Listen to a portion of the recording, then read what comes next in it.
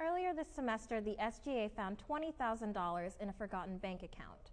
The money was originally thought to have been transferred and no foul play suspected. But upon further investigation, Volant reporters have raised pertinent questions. The Clay County Sheriff's Department's holding a 105-year-old Jackrabbit on suspicion of embezzlement. Jack's been released to address the media in a news conference. Did this decision coincide with jealousy after USD beat Minnesota in football, which the state previously failed to do? Now, if you want to crown them, then crown them. But they are who we thought they were, and we let them off the hook. Jack, did your recent name change or lack thereof have anything to do with covering up your paper trail? And also, is it true your new last name is Hoff? Are you kidding me? That's all I got to say. Makes me want to puke. Hey, Mr. Jacket! Put him in a straight jacket! He's a monster! Put him in a straight jacket, you punk white boy!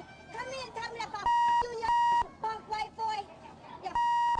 You can't touch me, you're not man enough! I eat your alive! Come and say in my face, I'll you for everybody!